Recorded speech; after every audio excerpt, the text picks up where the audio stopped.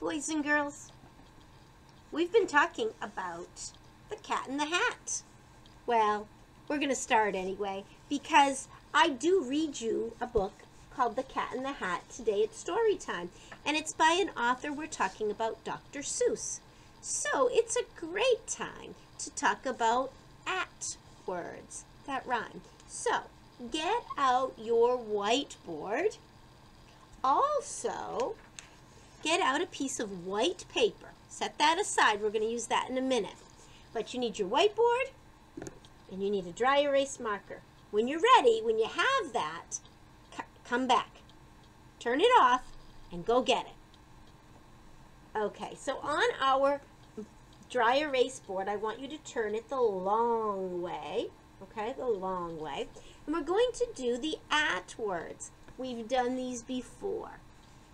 At. Two sounds. At. Go ahead, write them. Don't wait for me to. Give it a try.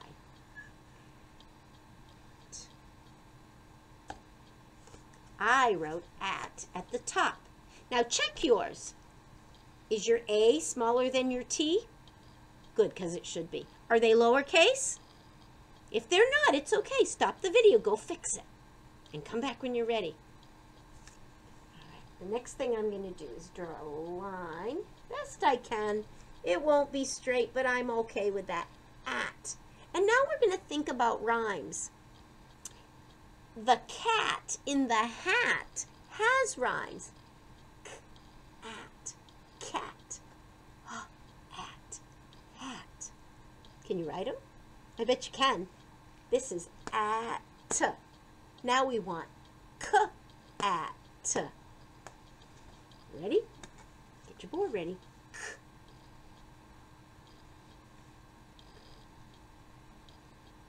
And the middle sound. Lowercase. I'm not showing you yet.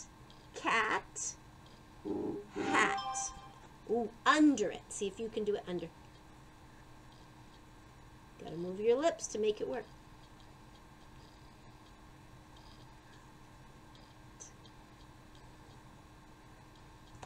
Are you ready? What do you think? Did you do k, at, cat, C-A-T?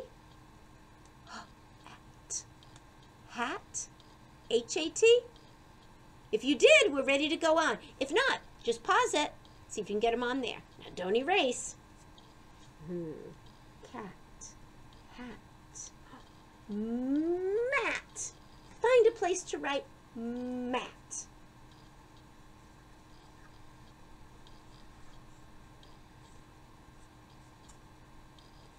Now look at your board.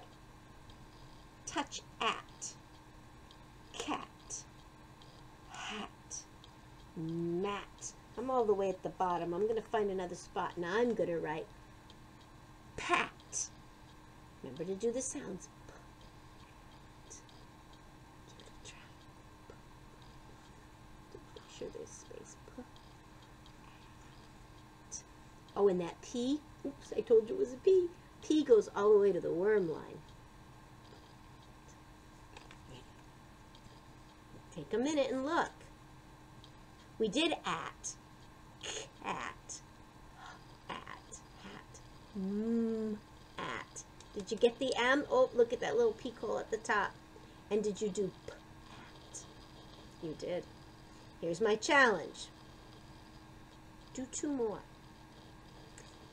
It could be sat, fat, rat. Ooh, if you're really thinking, that or chat, you need extra letters for those. Do two more. And then take your board and go read it to somebody. Touch the words and read it. Say, you want to see my at words? When you've written two more words and you've run off and told somebody, come back. Okay? See you in a minute. Now what you need is a black crayon. Must be black. and a sheet of white paper. I put them in your learning kit so you all have it. And I'm going to put mine here so you can see. We are going to do a directed draw, which means you're going to draw it as I tell you. Ready? We're going to start off by making kind of a long rectangle, not too tall. Go ahead and do that. It's nice to do it dark. And then up here, I'm going to make it the biggest hat I can, as big as I can.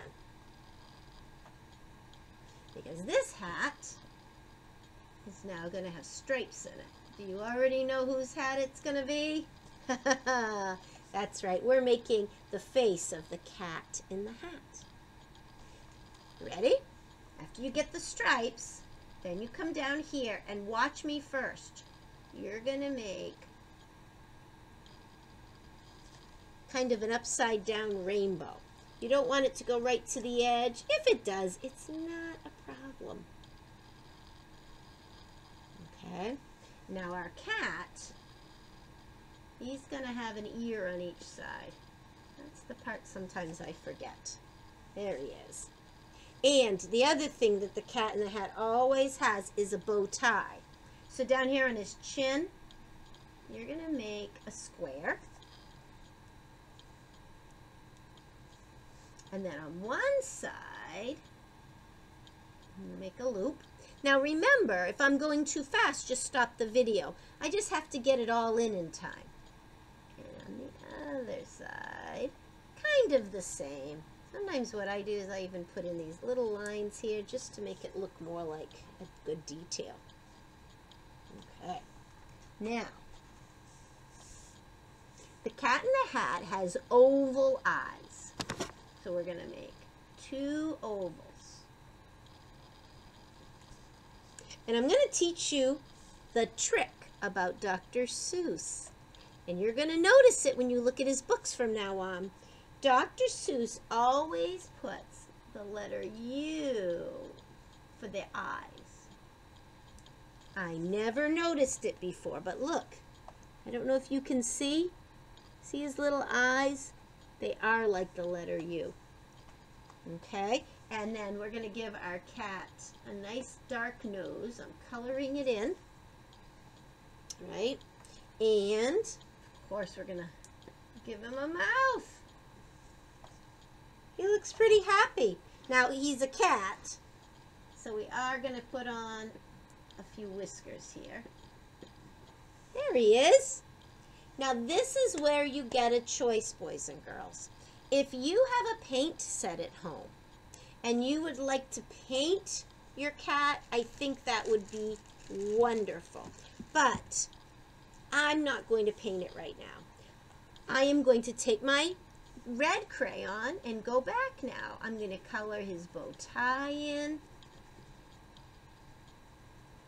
I like that I did the whole thing with a black crayon.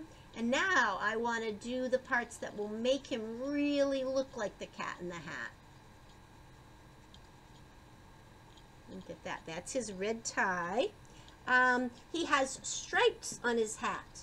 So I'm going to start at the top. Whatever. We all probably have a different number of stripes. That won't matter. So he's got red and then white. And then red.